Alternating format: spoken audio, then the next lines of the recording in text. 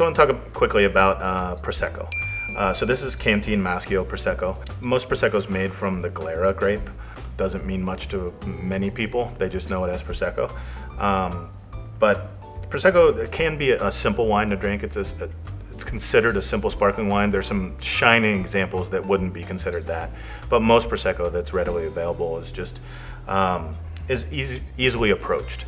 I'm not saying that there's not a lot of care and time that goes into it, but the resulting products are just fun and easy to drink. The great thing about Prosecco is they're really versatile. You can sit around and drink them on the porch. Some people call them a porch pounder.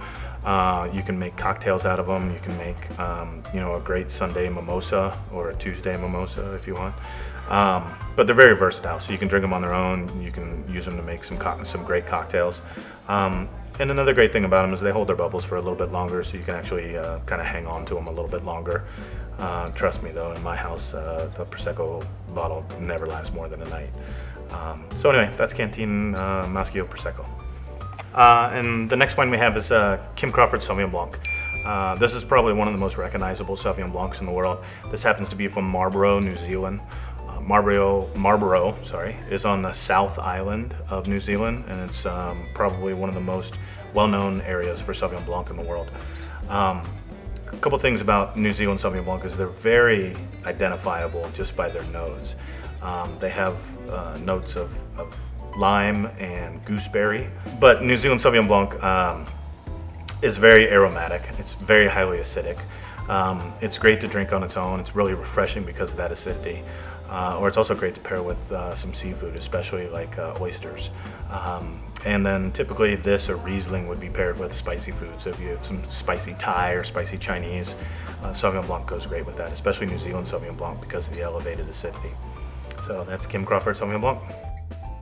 So this is a classic Napa Valley Chardonnay. So we have cake bread cellar Chardonnay. A lot of people have been turned off by California Chardonnay, especially Napa Chardonnay, because of their overuse of oak and malolactic fermentation.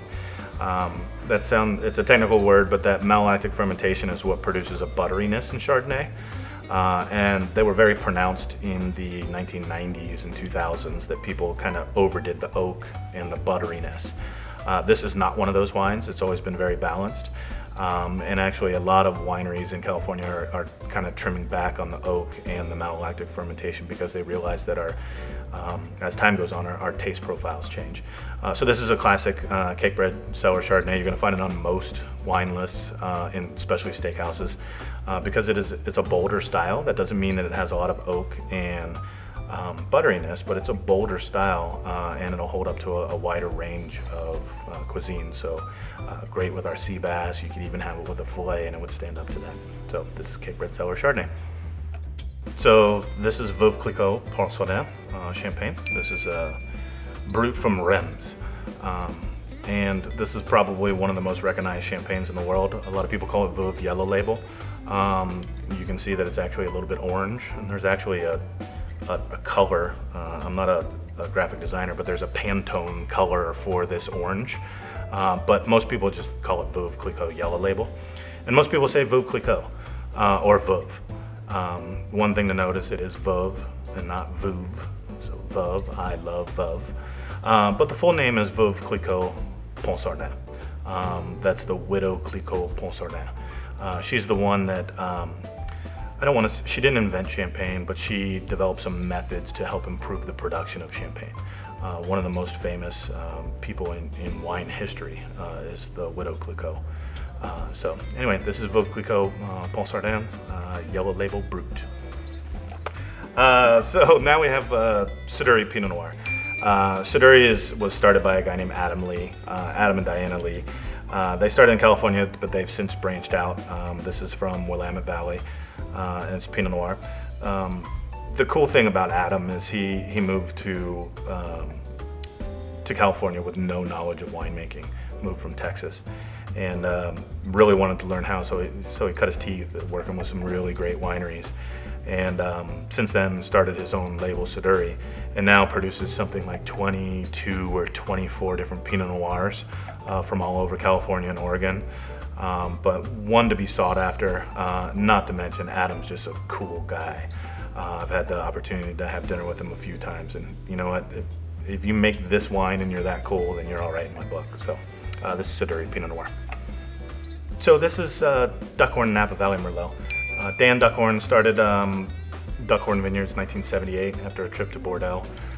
Realized that in Bordeaux they were doing some incredible things with Merlot.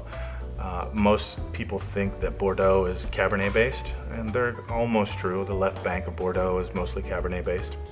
The right bank of Bordeaux is mostly either Cabernet Franc or Merlot based. That being said, there's still Merlot grown everywhere in Bordeaux. They blend it in, so that's why usually things are called Bordeaux blends. That being said, on his trip he really discovered some great Merlots being grown and produced in Bordeaux. So he wanted to come back to Napa Valley and try to make his own. So started Duckhorn Vineyards, like I said, in 1978. It's been going strong ever since then. This is what we would call a blue chip Napa Valley Merlot. It's made well every year. They even do a series called Masters of Merlot, where they actually take around the different Duckhorn Merlots that they make and they compare it with Chateau Petrus. If you don't know, Chateau Petrus is one of the most expensive and rare wines in the world, sometimes up to $10,000, $20,000 a bottle. But they actually take their wines and compare it to Petrus.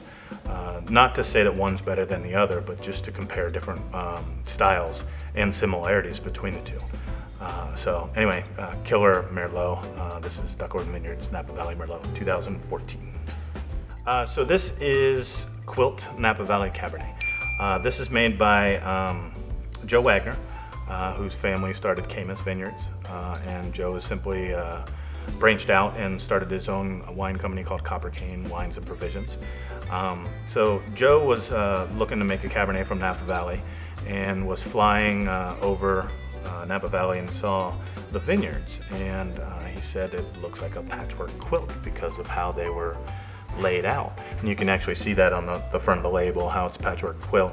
And what he did was he actually selected different vineyard sites from all over the valley.